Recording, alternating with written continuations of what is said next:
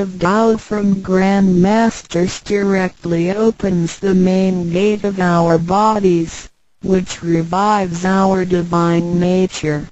It reveals that heaven is not beyond oneself. Instead, one's true self merges into the entire universe. This is the supremacy of Tao. 1. With the heavenly decree, the enlightenment of Tao is extremely profound and marvelous. It cannot be completely expressed by any words of languages. It is not recorded on any scriptures or sutras.